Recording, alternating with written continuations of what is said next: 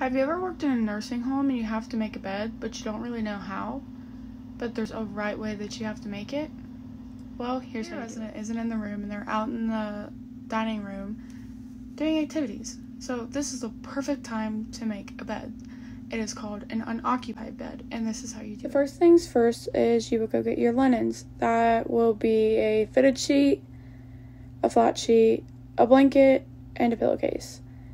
Once you do that, you will carry the linens away from your uniform, because if they touch your uniform, that is considered contaminating the clean linens, and you will have to put them in a laundry bin and grab some more. Once you receive the linens, you need to go back to the resident's room. You'll either set the linens on the bedside table, the overbed table, or the top of the chair. If you set it in the seat of the chair, that's contaminating the linens, and you will have to put them in the laundry. After that, you will set the bed up to your waist for good body mechanics.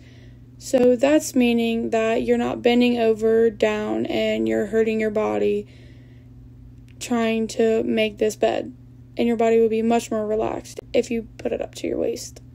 After that, you will lay the bed flat. That's kind of called the supine position.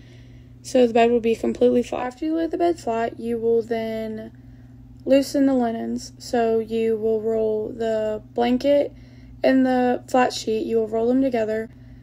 And then you will take the fitted sheet, undo it from the corners, and then you will roll it from the head of the bed to the foot of the bed.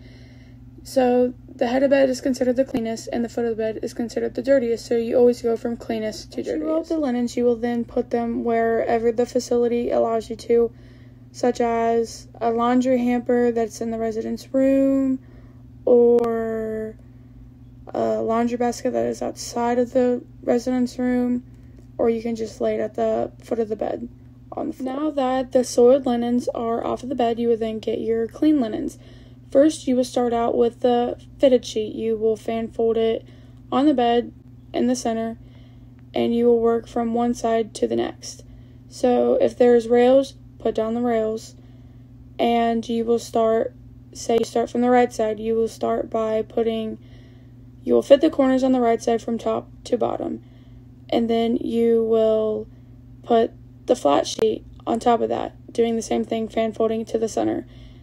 And then you will put the top blanket on and fan fold it to the center, and only do the side that you're working on. To do that, you need to miter the corners, which would be the flat sheet and the blanket, and that is taking the bottom, the foot end of the bed. You'll take it, kind of make a triangle, and you will tuck whatever's left under the bed. Once you do that, you will move to the other side of the bed and do the same steps as you did for the first side. Once you do all of that, you will fold the top sheet over the blanket to make kind of a cuff. And then once you do that, with one hand, you will grab the clean pillowcase with one hand, and then you will put the pillowcase over your arm and make it inside out. Using the same hand that is in the pillowcase, you will grab a corner of the pillow and use your free hand to cover the rest of the pillow with the clean pillowcase, making it right side out. And then you will lay it on the bed and make sure that the open edge is away from the door. Once that, you'll do a toe pleat. A toe pleat is where you go to the foot of the bed and you put your fingers in the center, like pinching the blanket, and you'll pull it up. And that's so the residents have room for their feet so they don't get a contracture. Once you do that, you will then fan fold the cuff that you made, and the top edge will be more towards the center of the bed. So that kind of gives it the finish. And once you do that, you will then lower the bed and make sure if there are rails that you put the rails up for the resident. And once you do that, you're pretty much done. You just need to remove your soiled linens, and that's the end of making an occupied bed.